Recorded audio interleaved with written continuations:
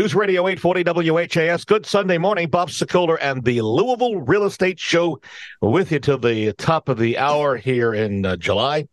And with us, some great folks. Got a lot of questions. Let me just get right to it. Chuck Crosby joins us. The Crosby Law Offices. He's the owner of. Not only does he do phenomenal closings, he really does. You can pick the closing attorney you want.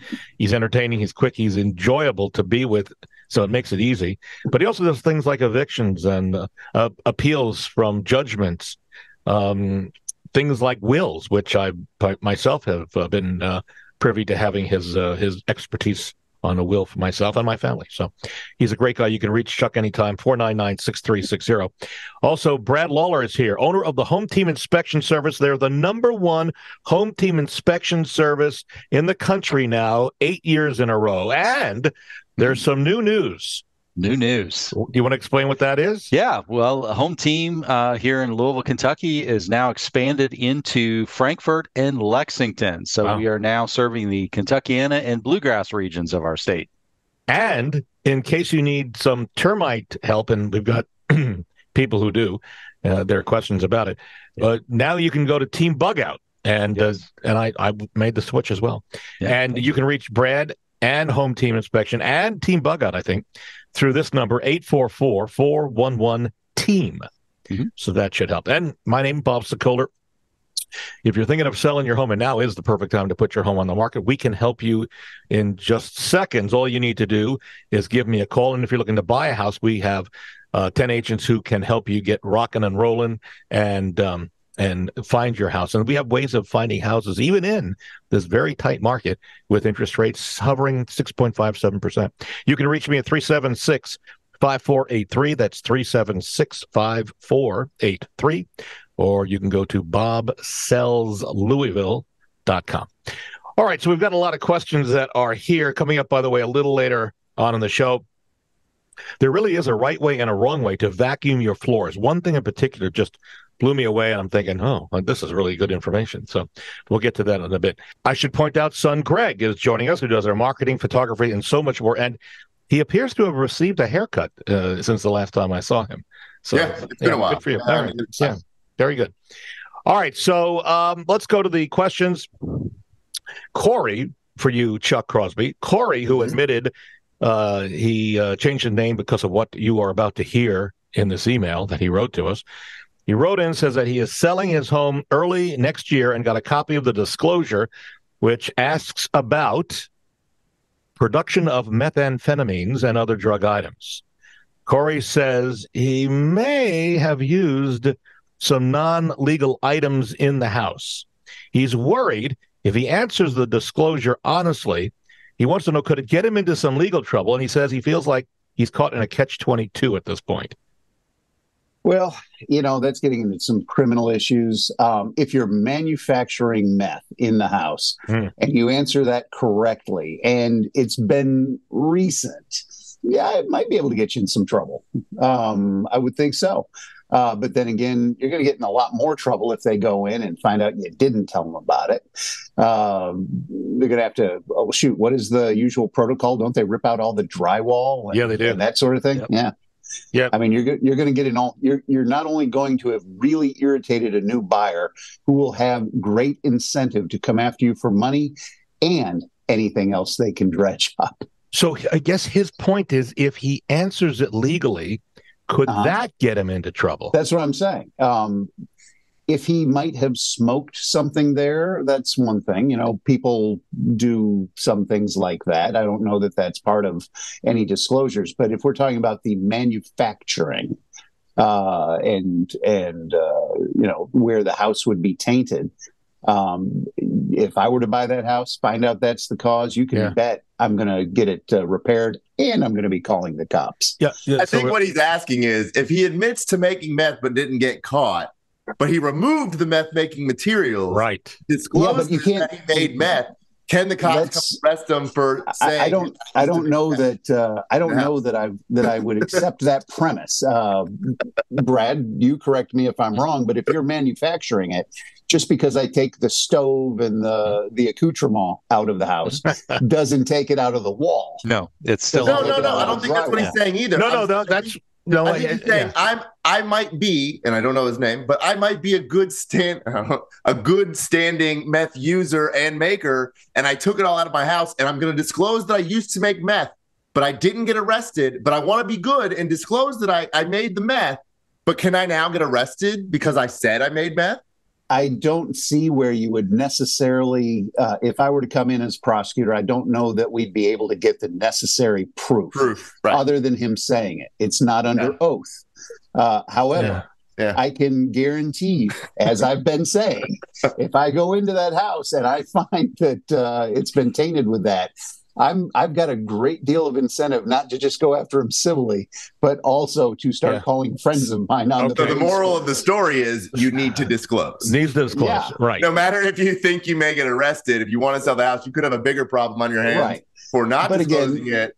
It's not under oath and all that kind of stuff. But and it, the whole pleading the fifth doesn't come into place because that's not even anything you can do in a civil issue. All right. Well, let's move on. We should change Corey's name from Corey to Walter White, I think. There you go. It's true. All right. So let's move forward here. And Brad, this is for you over at Home Team Inspection Services. Marie wrote us this email. She has an air conditioning problem. The top floors of her estate are hot in the summer. Yep. We hear this a lot, don't we? Mm-hmm. 78 to 80 degrees in the daytime. Mm-hmm. She wanted to close off supply vents in the home. Oh, we know this. She doesn't use. So she would take off the rooms that she doesn't use. Does that work? She says, will that work for her? No, that probably will not work. Systems are set up to balance the air temperatures across the house. So when you start shutting off rooms, closing doors, closing off vents, what you're doing is you are impacting the air as it's returning back to the air handler to be conditioned, to be cooled, to have the humidity taken out of it. And so, so people that live in these larger homes, particularly those that are kind of open upstairs, when they start closing rooms off, what's happening is the air needs to get into those rooms to get into the returns to go back down, and it's blocked. And so the house is going to stay hot in the summertime. It'll stay cold in the winter because the same thing is happening because all of your heat is rising to those upper rooms. So you need to leave the vents open. You need to leave the doors open. I know it sounds counterintuitive, but your system's going to actually run more when you shut all those doors off. Your thermostat's not going to be measuring accurately, and you're throwing off the air temperatures that are going back into your air handler. So leave the doors open as well as leaving the vents on it. Correct. Yep. Okay. So to me, it would be a little counterintuitive, but okay, I got that. Yeah. No, we learned this actually. You better bring it up. We do a lot of new construction, my wife and I, and in building our own house, actually, we worked directly with the HVAC company because it was a custom plan, and they were very specific about where you put the thermostats in the home, how you not shutting off certain vents, because we have a long home, kind of like a shotgun style, but they designed the system to flow most efficiently the way they designed it. Yeah. And if you start blocking stuff off, like Brad said, it's going to unbalance the system. Got it. If you want to see a repeat of today's show, you can go to LouisvilleAnswers.com, and that's our YouTube channel where this video, which is also part of the radio show, will resonate. LouisvilleAnswers.com. And if you want to see what people are saying about us, actually see and hear, you can go to LouisvilleSellersTalk.com. It's also a redirect to our YouTube channel for our sellers, LouisvilleSellersTalk.com. All right, we go over to Chuck Crosby, the Crosby Law Offices. Let's see, Samantha writes in. She says that she just got a recommendation from her realtor for a handyman, and it turns out that guy was absolutely terrible, Chuck. Yeah. She's wondering, is there a way for realtors to put together a list of both good and bad contractors so consumers can beware? Wouldn't that be like illegal? Yeah, I think that would be. And I don't know of any realtor who would want to put their name out there on such a list, because what if the wrong person gets on it? And then, shoot, it's not a tort I've ever seen done, but it can be actionable if you mess with someone's business. You start saying bad things about the business without cause. Well, it's kind of a business version of defamation. Mm-hmm. I would tell you what we do, and tell us if this is a problem. I don't think it is, Chuck, is we will tell our clients names of vendors that we've worked with who do a good job. And we ask, our clients to report back to us to say, did they do a good job or yes or no? And then you don't ever give the name out again. If putting up bad, a list of do not go to this guy is probably going to be a problem. Not so good. You can go to the Better Business Bureau and check to see if there have been any complaints filed against that particular business. But let's give tips. I mean, because there's good labor is hard to find. I think everyone knows these days. And we've even had experience where a good friend of ours, past client, had a handyman service, sent somebody out, and they do a lot of this stuff on contract because there's a lot of people coming and going in that industry. Sent somebody to the house, did a terrible job. Thankfully, because we have our reputation with them and we had that relationship, they didn't charge us. They sent somebody else out, took care of the job. They were phenomenal. We made sure to get that specific contractor's number for the future. Yeah. But just relationships, have good relationships. Check 3 qualifications or check 3 jobs that they've done in the past. We always recommend so you can be assured that you're getting quality. We move on to Brad Lawler at Home Team Inspection Service. Pauline sent us an email about her drain in her new home having a problem. Apparently, Brad, in this email, she says, water is taking a long time to go down the drain. A friend suggested it might be roots from a large tree out back clogging the sewage line. Mm-hmm. So Pauline is wondering, so how does she confirm it's roots? Mm-hmm. And are there chemicals she can pour down the drain to get rid of the roots but not kill the tree? Okay, great question. Now, did she say new construction, Bob? Or new home, yeah. New construction, new home. New construction. Okay, well, I'm going to answer it both ways because I heard big tree. Yeah. So there are cameras that can go down into your main drain lines and will look to see whether or not you have those hair roots from the trees in the lines. I will tell you that there are chemicals that you can put down there. They flush down the toilet. They are supposedly effective for hair roots. I think I'd rather just call a plumbing service to come out and clear that line. I think it's going to be more effective, immediately effective, versus something that's going to take place over time. Those hair roots, eliminating the hair roots, are not going to damage the tree. They're not going to kill the tree off. They're just very, very fine roots. Just think about, when you dig up even a piece of grass, all those fine hair roots that you have, they're just from the grass. So trees put down the same things. But in new construction, the interesting thing about it is oftentimes you don't see the hair roots getting into those drain lines, but you see lines that are crushed or broken because of the heavy the equipment that rolls over those lots. And so you end up with these broken drain lines. And if you don't inspect them before you move into the house, you may never even know that you're pumping sewage actually into your yard rather than on into the sewer line. Interesting. So, which is really another reason, even in new construction, you should get a home inspection by a reputable inspection company outside the scope of what the county inspectors do. Correct, because you're never going to know unless you scope that line to see that you had damage out there. But you know all the problems that come up with new construction, new builds, and it's not that they're terrible builders out there. It's really just where one subcontractor's work meets up with another subcontractor's work. Mr. Crosby, you had a question? Yeah, I did. So let's say that you have them go in and root out all those hair roots. Do they not just grow right back? So what happens over time when you move into a house, okay, and I don't know, again, if this is new, sometimes you have small families, say 2 people living in the house, 1 person living in the house. They don't have that much, solids that are running through those lines, knocking those little hair roots off.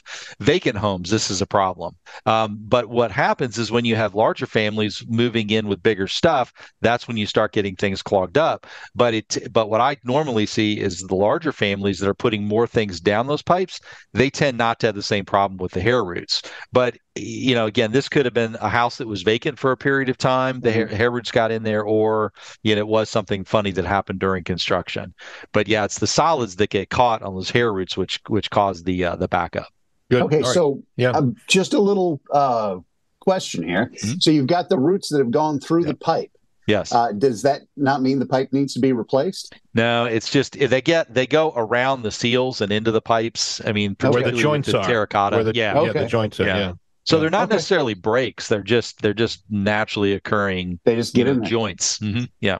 But good question, Chuck. Yeah, very good. It is. Chuck Crosby with the questions today. All right, so we're going to take a break. By the way, a reminder: we were talking earlier about getting recommendations from vendors and all. We're really proud of our reviews, which come from our clients. You can go to LouisvilleZillow.com or LouisvilleGoogle.com to see those reviews. We're very proud of those. We're going to take a break. When we come back, vacuuming your home the correct way. A couple of tips that I think you might say, oh, I didn't realize that. Again, with us, continuing, Chuck Crosby. He owns the Crosby Law Offices, and besides doing a great job at closing real estate deals when you're going to buy a new home, he also does a variety of other things, including wills and powers of attorney. Also with it, Brad Lawler, who is owner of the Home Team Inspection Service, now serving Frankfort and Lexington as well. So you can get in to see that. And also Team Bug Out. He's becoming a magnet of a variety of services for the area. You can reach Home Team Inspection and Brad 844-411-TEAM. My son Greg, who does our marketing, photography, so much more with us. And you can reach me if you're looking to sell your home. Do not hesitate. Give me a call anytime, day or night, on my cell phone, 376-5483. That's area code 502-376-5483. Or go to bobsellslouisville.com or just WeSellLouisville.com. We're back in a moment on News Radio 840 WHAS. News Radio 840 WHAS, Bob Sokoler, the Louisville Real Estate Show with you till the top of the hour. Continuing with us, Chuck Crosby. He owns the Crosby Law Offices. And you can reach him for your closings and many other things at 499-6360. Also, Brad Lawler, owner of Home Team Inspection Service. They come in as a team. They're servicing Louisville, Frankfort, and Lexington now. And you can reach Brad for Home Team Inspection or for Team Bug Out. 844-411-TEAM. Son Greg is with us, who does our marketing, photography, and so much more. And you can reach me if you're thinking of selling your home. We are ready to help you. You can call me anytime. And if you're going to buy a home, we've got 10 agents ready to help you there as well. You can reach me at 376-5483. That's 376-5483. All right. And I thank, by the way, to Barbara Corcoran, who does our endorses us and does a great job with our commercials and also on Shark Tank. She's coming up this coming week, I believe, on Shark Tank. So vacuuming, that's going to be a pet peeve of a lot of people. Some people love it. Some people hate it. I look at it as a workout, right? Because it's another way of working out. Okay. So there is a right way and wrong way to vacuum. And this is what some of the things that are standard. Things like you start with a clean vacuum. So empty the canister off and don't neglect brushes, filters, and belts. So make sure you do that. Don't vacuum around clutter. Yeah, that's pretty standard. You don't want to suck up plant leaves, coins, toys. You want to dust first before you do the vacuuming so any of the dust gets onto the floor, hopefully, instead of, I know it goes into the air, but hopefully it falls onto the floor before you go to the vacuum. But here's the thing. Guys, how many times, Chuck, I want to hear your answer, Brad and Greg, how many times should you make a pass over the carpet? This is the thing that blew my mind. Brad is putting up 2, which either means victory or 2 times. Peace with your vacuum cleaner. Yeah. Chuck, you want to take a guess at this? How many times? When I do it 1.5. Oh, so you go you're forward, the overlapper. Yeah. I go forward and then I come back over half and then forward, then back over half. Okay. Greg, anyone? I would say, I'm going to say it's 1 good pass, meaning 2, 1 up, right, 1 down, back, and then the overlap. Make that little V. Okay. So it's kind of 2.5 or 1 full, then you move. All right. Chuck may be describing the same thing as well. Same thing. Experts say you should be making multiple passes over the carpet. It's important to vacuum several times over each area as you go. 1 pass rarely picks up all the dirt and the debris on the floor. So 2 or more passes. Slowly pull the vacuum backward to catch anything that may not have been picked up from the initial pass. After making 2 passes in 1 row, move to the next row and overlap the previous row. Much like mowing a lawn, though I don't know that I overlap. This will ensure no dirt, dust, or debris gets left behind. Okay. Yeah. Hey, I got one other quick story on that, Bob. Yeah. Vacuuming is fascinating to me. Yeah. So I would also recommend that you have a vacuum with a HEPA filter. And if you have pets, make sure that you get one of those pet hair equipped vacuum cleaners. But I did a mold investigation in a house, and the clients were convinced that the mold that they had on their ceiling was making them sick because their kids were having some problems, and the allergist said, hey, they're allergic to some different types of molds. Find the mold. They found these spots. We tested the spots. The spots were nothing. I tested the air in their living room where they had no problems. They didn't think they had any complaints. Hardwood floors with an area rug, and they had extraordinarily high Aspergillus penicillium in this room. And they're like, what happened? Well, what they found out was that several months earlier, their kids found some rotted oranges in a fruit basket, and they were throwing them around the the living room, and all of that got into the carpet, and that's where the mold was found. It was actually growing carpet, but the lady of the house, if you will, she was so excited because she'd been using a 12-year-old vacuum cleaner from when she and her husband originally got married, and she was finally going to get an upgrade to, I won't name the name, but that had a HEPA filter, and she was doing a little dance and a jig when I told her that we found it in the carpet. So guess who left the rotted oranges around for the kids to throw around? I think that was her move. Premeditated planning. She planned it out well. That was done. If you're thinking of selling, we have a free, no obligation booklet that could give you a lot of hip tips and get you going. It's 150 plus tips. You can simply send me an email, bob@WeSellLouisville.com, and in the subject, just put home selling tips, and I will send it right back out to you. bob@WeSellLouisville.com is the email address. Okay, Chuck, over at Chuck Crosby law offices. James wants to buy a duplex here in Louisville and live in one section of it. And then he wants to put his grandmother, who needs medical attention, into the other side of the duplex. But currently, he says there's a tenant in that other side, and he's wondering if he buys the duplex, closes on, is there a way to evict the tenant so he can move his grandmother into the other side? When you buy a house, you buy it subject to the lease that's already in place. So no, you can't just go in and say, hey, I own the place, get out. You have to abide by the terms of the lease. Now, if it's a month-to-month lease, well, then you can go and say, hey, look, I'm not going to renew the lease when the next month period runs out. So let's see, what's today? If we were to do it today, it would be, given the 30 days notice, it would be a month from today and then to the end of that month before he could do anything. So it would be, almost 2 months before he could move her out. But you have to abide by the lease. If it was just signed, there's a year lease in place. That's what you got to deal with. It is what it is. Yeah. All right, this is really for everybody. I don't know. Greg, are you officially, you're not in Oldham, you're in Jefferson. Jennifer recently moved into an North Oldham County home, and she writes in asking about her water bill. Apparently, she's paying for an exorbitant amount of money to, was it MST, for sewage, the sewage side of the water bill. Yeah. And she's wondering if she thinks there's an additional charge that people in Oldham County pay for the disposal of water. And because she's being hit with some pretty high $400 plus bills for water and sewage. Does anybody have a clue on that one? Is water more expensive to dispose of in Oldham County?